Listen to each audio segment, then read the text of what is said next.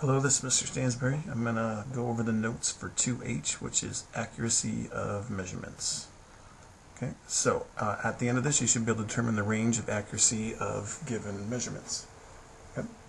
So basically what you have to know is that a measurement is only as accurate to plus or minus half the smallest division on the scale.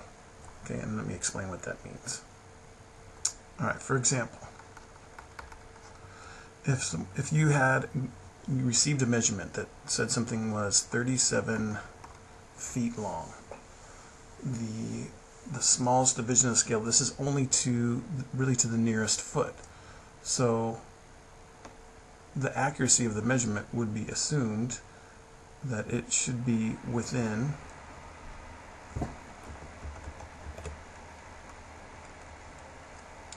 a half of a foot of 37 feet. Right? So meaning you would take 37 and you'd add a half, and you'd also take, actually let's start with subtracting a half. 37 and you'd subtract a half, and it would be 237 plus a half. Okay, so that would mean that this should be accurate. If you were given 37 feet, it should be accurate to 36.5 feet to 37.5 feet. Okay, so that would be the assumed accuracy, so that if you're going to go through and measure it exactly, it should be between 36.5 and 37.5 feet, because they rounded to the nearest foot. Another example of that would be, let's say you were given a measurement of 37 feet 4 inches.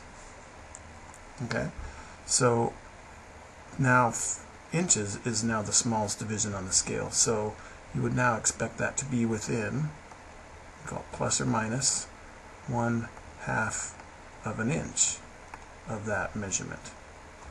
So what you do is you would take 37 feet 4 inches and you'd subtract a half an inch, and also you'd take 37 feet 4 inches and you'd add a half of an inch. Okay, so that would mean that our range on this would be 37 feet 3.5 inches to 37 feet 4.5 inches, and that would be the accurate range of those measurements. Alright, so let's take a look at example 22 from page 59. Alright.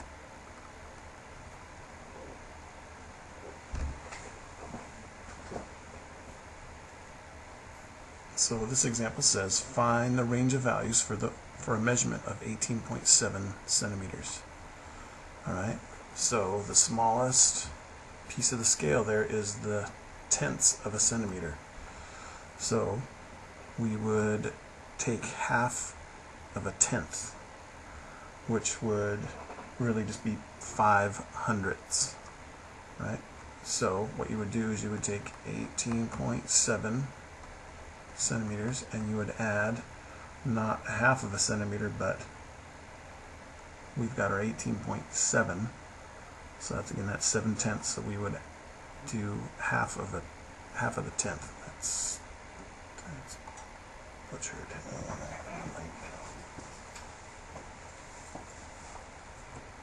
So really what we're going to do here is we're going to add 0.05, and again, instead of adding, let's subtract first, and then we'll take 18.7 and then we'll add 0.05. So you get 18.65 centimeters to 18.75 centimeters. That would be our accurate range there that it would give us. Okay. Let's take a look at one last example, and it'll be example 23 from page 59.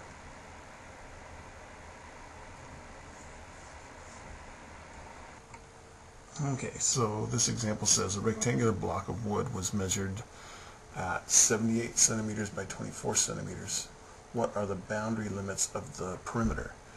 So really what we have to do is, again, use our accuracy of measurement to figure out what the actual dimensions could possibly be. So here's our little rectangular piece of wood. So again, we know that we're at 78 by 24, right? But again, that could mean anywhere down to, again, it's to the nearest centimeter, so we'd have to take half of that last centimeter off. So it would really be 78 minus a half. And then also we could take our 78 plus a half for that to give us 77.5 to 78.5 for the length here, and then the width would be the same thing. We'd have to take 24 minus 0.5 to 24 plus 0.5, which would give us a 23.5 to 24.5. Right. So then these two measurements here, the 77.5 and the 23.5, would make the smallest possible perimeter, and the 78.5 and the 24.5 would make the largest possible perimeter.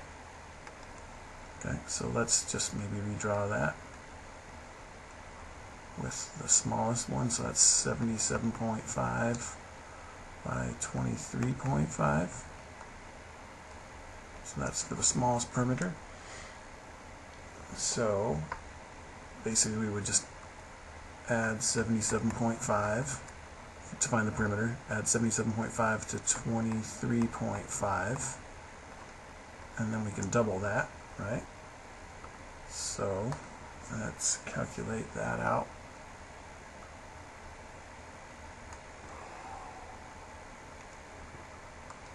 So we get 77.5 plus 23.5, and we double that. So the perimeter of this is 202 centimeters, and that's for the smallest possibility. Now to get the largest possible perimeter, we would now have our 78.5 by 24.5. So then we do the same thing 2 times 78.5 plus 24.5, and we can calculate that out. 78.5 times 24.5. Oops. Oh, not times, but plus. So let's go back here and turn that multiplication into plus 103, and then we end up multiplying that by 2, and we get that our new range is 206 centimeters. So our answer would be anywhere from 202 centimeters to 206 centimeters would be the boundary limits of the perimeter. Alright. I know I said this was the last example, but it would probably be really good for us to take a look at example 25 on page 60 also. So let's take one quick look at the last one.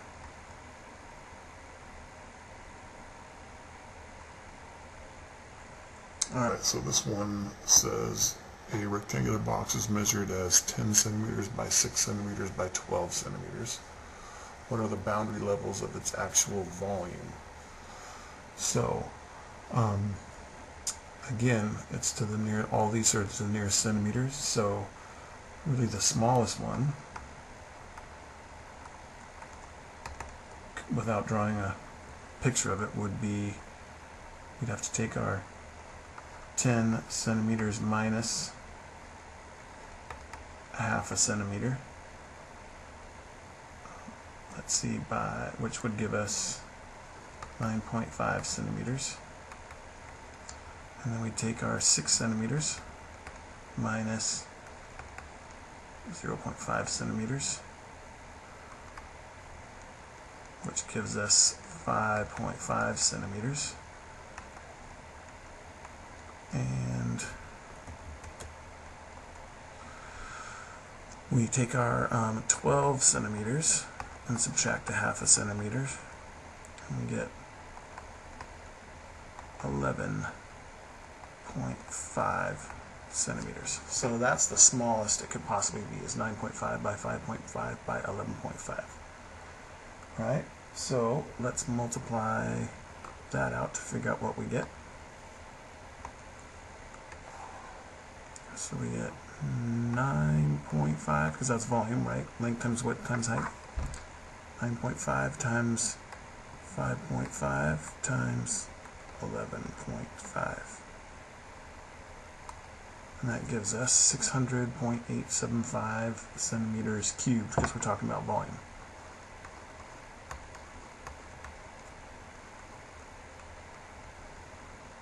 Okay, so that's the smallest possible one. Let's then take a look at the largest. Alright, which would be 10 centimeters plus a half a centimeter, which is 10.5,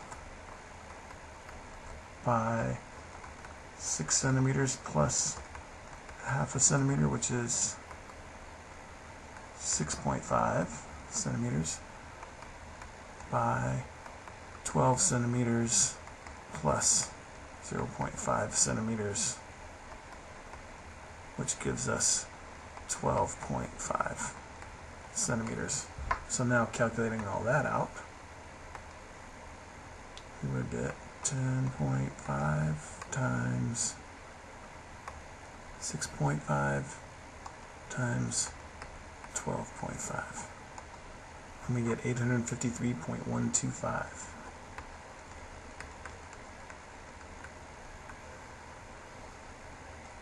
So then our boundary levels of its actual volume would be 600.875 cubic centimeters to 853.125 cubic centimeters. So it's a pretty big range if you think about it, from 600 to 850. So anyway, that's all there is for that. If you have questions, feel free to ask. Thanks.